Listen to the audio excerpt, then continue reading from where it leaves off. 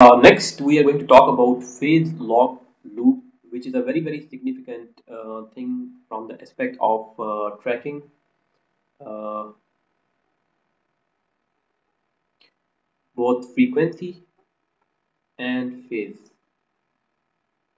So, phase lock loop is used to track frequency and phase of incoming signals.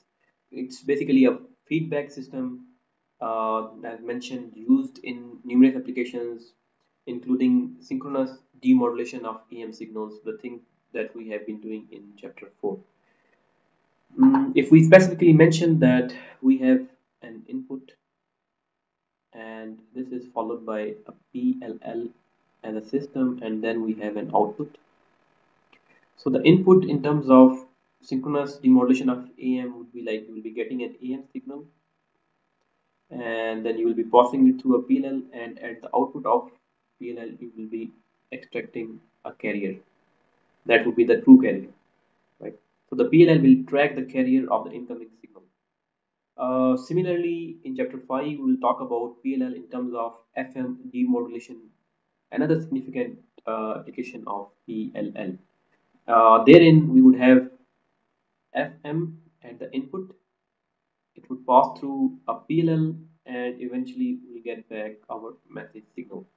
And then, moreover, this is used in terms of frequency synthesis, and further in terms of digital communications. We have clock synchronization and clock recovery. So in general, it's a very important phenomena, and there are a lot of circuits that accomplish the phase lock loop. The fundamental building blocks, the fundamentals of PLL or phase lock loop has basically three components. We have a voltage control oscillator, VCO, and then we have a phase detector. This is simply a multiplier in amplitude modulation. We referred it by this symbol. So this is a phase detector, and then we have a low pass filter. Now starting with the voltage control oscillator. So as the name suggests, its input is the voltage, which I have mentioned here as V2 of t. So based on this voltage, it is going to extract out a signal which is V out of t, V naught of t, right? So what VCO does is it tries to track the incoming signal. So it would try to match these two in terms of frequency and phase. So whatever the voltage is over here, it is going to govern linearly what the output, this one over here, in terms of the number of cycles per second and the phase shift, right?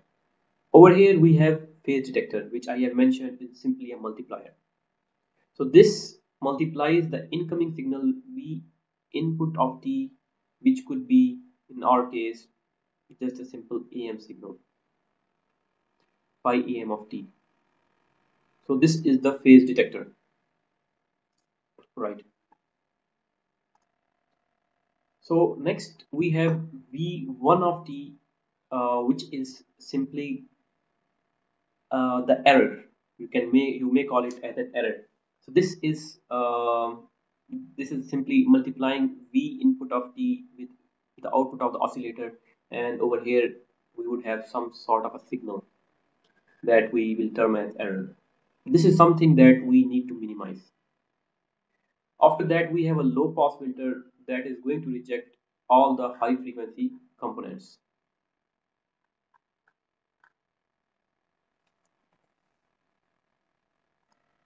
Now considering that the input voltage V in of t is an AM signal, or for our understanding and simplification, let me say it's a single tone having a consistent frequency and phase. So let's say that this is A sine omega c t plus some phase theta input of t, theta I of t, while the output of VCO is, let's say, B cos omega ct plus theta naught of t, right? So before moving further, you would see that there is a phase shift of 90 degree. Phase shift of 90 degree. So why do we have that? Let me prove it with respect to a MATLAB simulation. So considering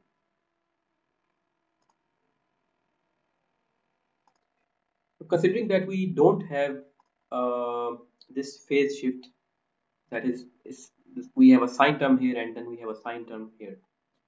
So if we simulate this, I have V in here and V out here. This is for 2 Hertz. So if I'm going to simulate this, I would have these plots, which are showing the input voltage and the output voltage of the oscillator, and then the multiplication of these two. Why do we have multiplication here? It is coming from the phase detector from here, from here. So this one and this one, the input signal and the output signal of the oscillator, or voltage control oscillator, is observed here, which I have mentioned as V1 of t, right? So that is basically something that we have here, right? So you would see when we multiply these two, so the multiplication is plotted over here in the third plot, and herein you can see if you take the average value. So this has a height of 1 and a width or time of 1, right? So the area would be actually 1 by 1 through 1, right? But you see that half of the time it is going up and half the time it's 0. So overall the total area would be, if you integrate this, the area would be 0.5, right? Half of the time it is 0 and half of the time it is you have something, right? So overall the average would be coming out to be around 0.5, right? So which is not desirable, since v1 of t is just identifying an error, and if we have uh, a big accumulative area or sum, and then that means the average the error is quite big. Now consider another case when we introduce a phase shift, that is from sine we introduce a phase shift of 90 degree and then plot it. Now there's a difference here. In multiplication, we have an upper lobe. Initially, it's starting at 0, right? And then it's going to 0.5, and then it's dropping to minus 0.5. So the upper lobe will cancel with the lower lobe, and again the upper lobe would cancel with the lower lobe, and eventually the overall area would be 0. And that is something which we desire in PLL, that the output of the phase detector has minimum error, right? So we fix a phase shift of 90 degree between the input voltage, input signal, and the output, you can call it signal, of the VCO. Now moving on with the same example, so we have a V input of t, which I mentioned is A sine omega ct, and then we have V output of t, which is B cos omega ct. Let's analyze further what we have over here, right? So this angle, if we take the derivative of it with respect to time, so we would be having an instantaneous frequency of it. So if we differentiate it with respect to time, we would have simply WC plus theta naught of t dot, right? Or the derivative of that, of the angle, the phase, right? So what is theta naught of t,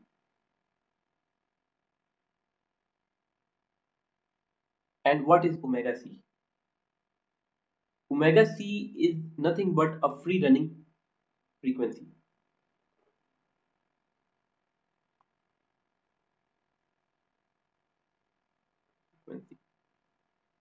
right? and this governs the change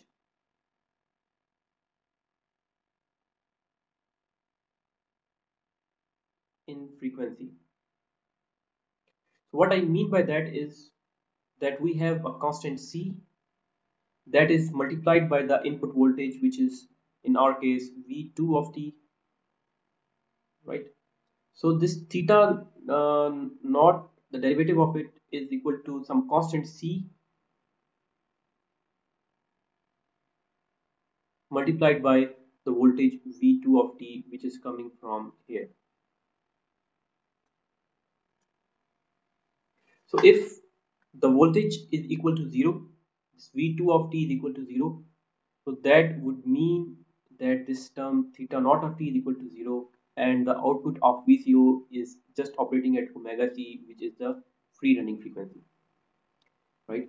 But if there is certain error at V1 of t, you will pass it through the low pass filter, you'll get what you call a proportion of that error at a lower frequency. The higher frequency component will be rejected, but V2 of t would basically control the frequency at the V output of t. Now we have mentioned V1 of t over here. So V1 of t is simply V1 of t is the multiplication of this and this. The multiplication of V input of t and V output of t. So this is V1 of t over here. So that would be equal to A B sine omega ct plus theta I of t times sine omega ct plus theta naught of t, right? And if we consider this as alpha and if we consider this as beta, then from trigonometric properties we can say this is equivalent to AB by 2 sine alpha minus beta. So that means this omega ct and omega ct will vanish, and you would have theta I of t minus theta naught of t. So we'll have theta I of t minus theta naught of t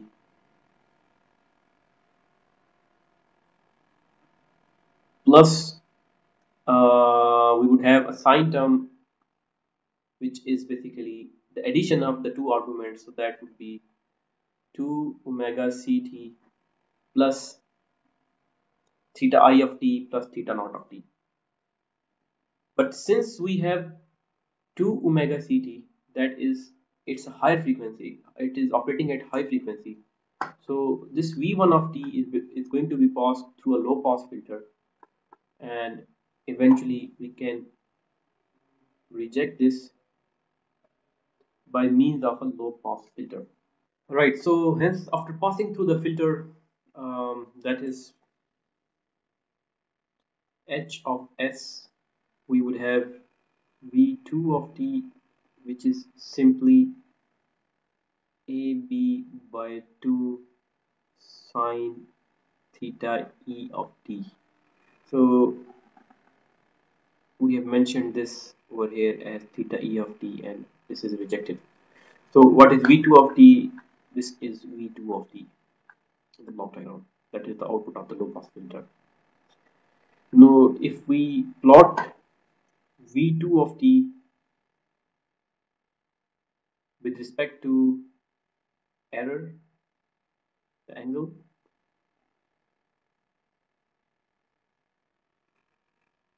is a sine function. It is going to start with this, and then odd function. So we'll have something like that. This is going to be 1 by 2ab, right? So for any given point, if this is the error, the voltage would be on the y-axis. That would be our V2 of t, and that would be effectively fed to the VCO, and the VCO would then relate the output, which is V out of t, B omega ct plus theta naught of t. Right. So this means that we have theta naught of t, and as I mentioned, the differential of this one is giving us the instantaneous frequency, that is theta that is the instantaneous frequency over here, omega ct plus theta naught dot of t, the derivative of it, right? So the question is this theta naught dot of t is cv2 of t, right? So this would mean what we have over here is theta dot of t, which is cv2 of t, right? So this would be equal to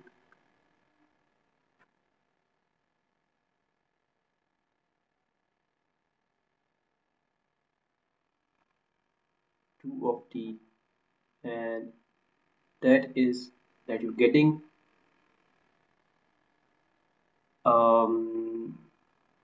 v1 of t, which is ab by 2 sine theta e, and convolving it with respect to the filter h of t. This is coming from here over here. So the input convolved with the filter, and then you get v2 of t,